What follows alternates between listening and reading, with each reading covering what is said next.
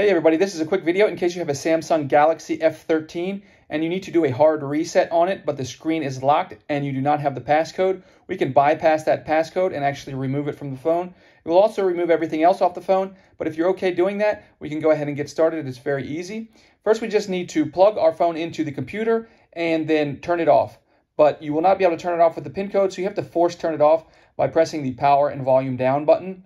And as soon as it turns off, you need to let go and then press the power volume up buttons.